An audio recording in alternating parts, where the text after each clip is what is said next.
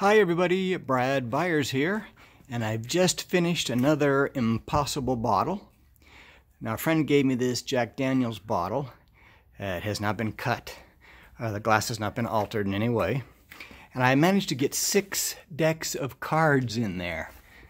It took me 4 days to do it, but as you can see, the sticker seals are intact.